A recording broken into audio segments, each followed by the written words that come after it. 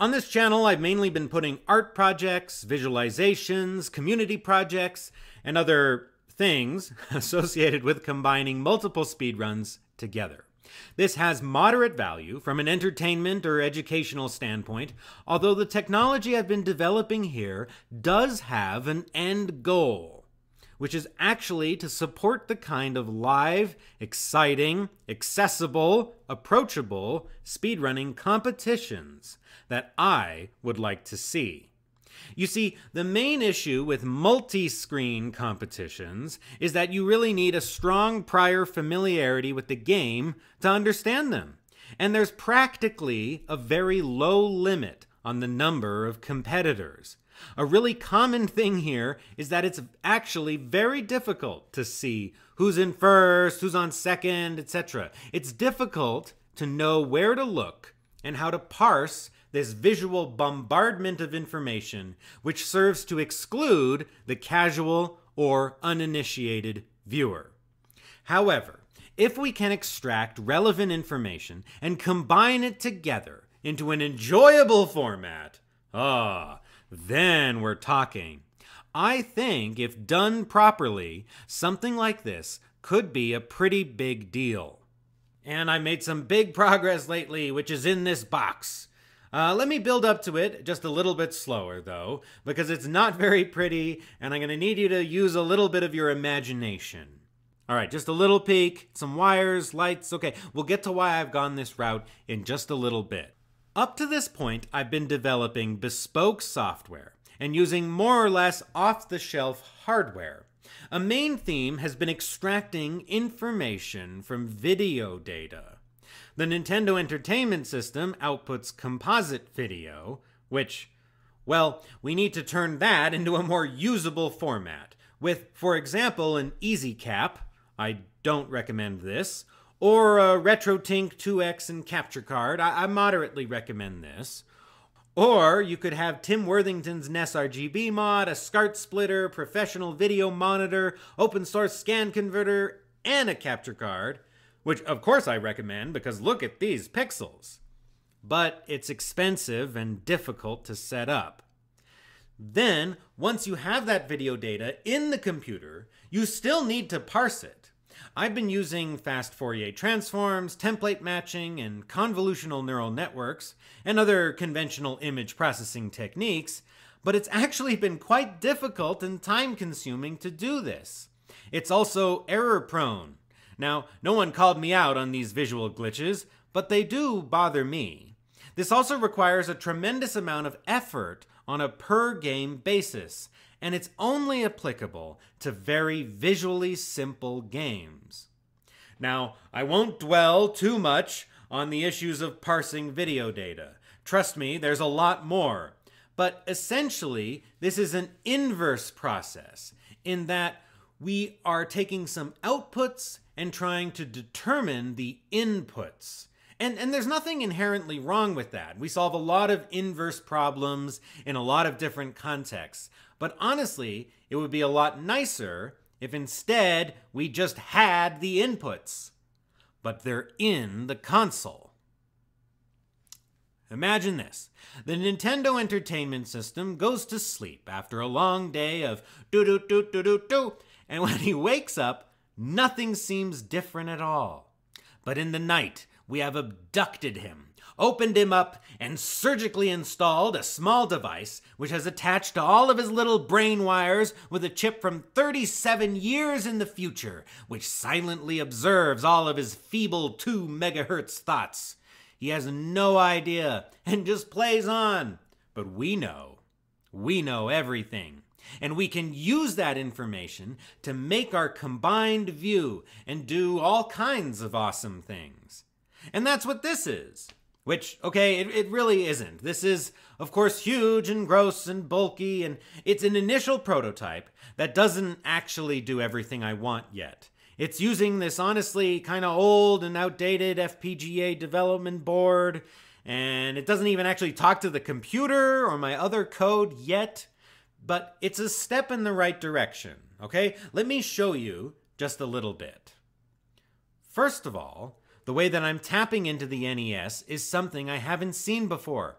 I got these little castellated boards made that attach really easily and solidly to the back of the CPU here, and I've got this flat cable that snakes its way out of the vent here on the bottom and requires absolutely no irreversible cuts or modifications to the device, which is important to me. Then on this perf board, which I won't bother to explain how stupid things are, this X and sad face really summarize how I feel about it. But anyway, I have a ton of these little guys here, which serve two purposes. First, they take the 5-volt signals of the NES and level translate them into 3.3 volts. We don't want to let out any magic smoke or, God forbid, operate this chip outside its specifications. But they also enforce galvanic isolation between the two sides. There's no way that anything on this side can mess with this side, which is also very important to me. We can't have our patient knowing we are watching his every thought. But then, the point is, I can program this FPGA using the computer, using Verilog, which for a C++ programmer like me, is extremely scary, but I've muddled through a little bit, and I do literally mean muddled through.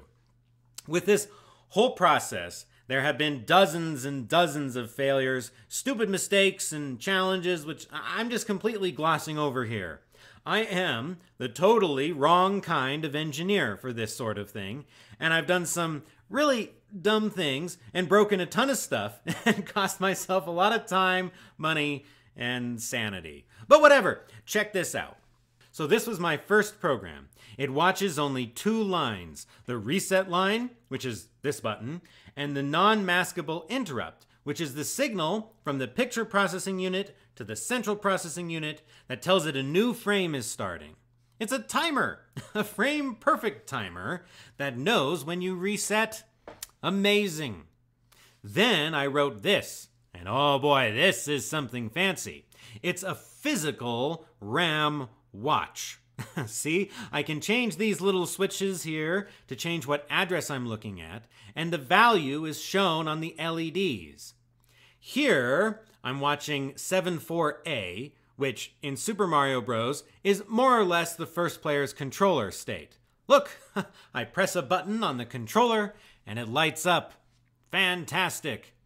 Of course, I can watch the object attribute memory in a similar way, or like the number of coins, and all the other bits and bobs of information I need to make the combined view. This is what I was talking about earlier, in that I need a little bit of your imagination though.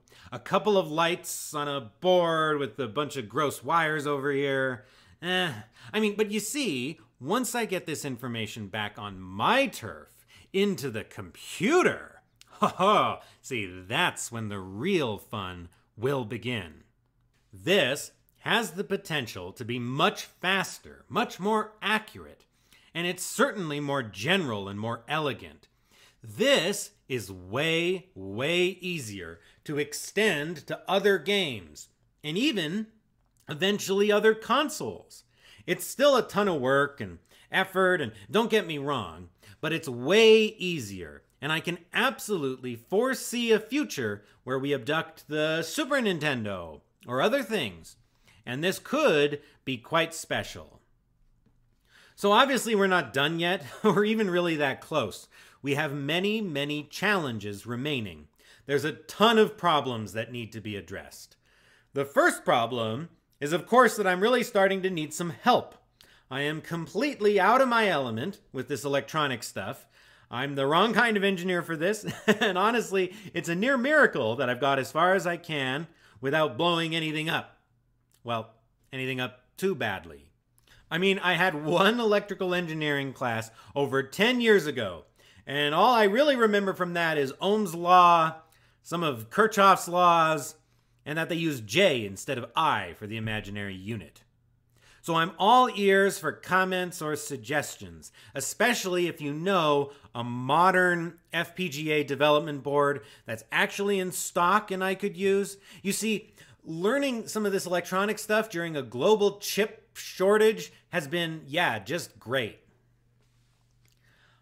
And I'm also starting to look for more help than just with the electrical engineering stuff. You see, I really do want to start pushing this beyond the one crazy person show, right? By building a sort of, a Rolodex of consultants and interested parties. Are you an artist, a programmer, an electrical engineer, videographer, musician, editor, tasser, marketer? I don't know. Do you do something that you think could be helpful for this kind of thing? Are you willing to take on certain well-defined tasks and contracts? I'm looking for people with these kinds of complementary skills to my own and with a portfolio who are willing to do paid work to support this effort. Another problem is that, all this stuff, equipment, time, everything, it isn't free. So I am interested in means of funding this effort, which could help to accelerate it, especially if I'm starting to get other people involved. I do take that quite seriously, and I'm not jumping into anything there. This is still a relatively slow hobby/side project that I tinker with as I have time. And when it comes to my limited non-work time, painting my daughter's nails or making electromagnets with my kids is more important. Also, I have a lot of work going on this year that should be ending around December time. So this year is going to be a little bit slower because I'm quite busy with a bunch of stuff. But following that, hopefully some time will free up and we'll be able to get moving on this faster. I am open to ideas and thoughts on the financial aspect of the project, because it would be good to remove me as the bottleneck and kind of get more stuff going in a way that makes sense. Also, just a brief follow-up on our visual leaderboard. Thank you again to everyone who helped and all the members of the Discord server. As I mentioned in that final update, all of the biggest helpers got their posters and everyone who wanted got a thank you letter. Thank you so much for everyone who helped with that project, and please check it out if you missed it. Finally, subscribe and do the YouTube things, I suppose, if you want to follow along. Share with relevant people who you think would be interested in helping. Join the Discord. And if you're willing to put yourself in the Rolodex, so to speak, or engage in more serious conversation, then email me at flibbitydibbity@gmail.com. That's FLIBIDYDIBIDY@gmail.com. I guarantee I will respond to you. That's also something that's important to me. Thanks for watching. Thanks for sticking around, and all the best. I'm still really gung-ho on this project. I'm excited to see where it can go, and I just need your help.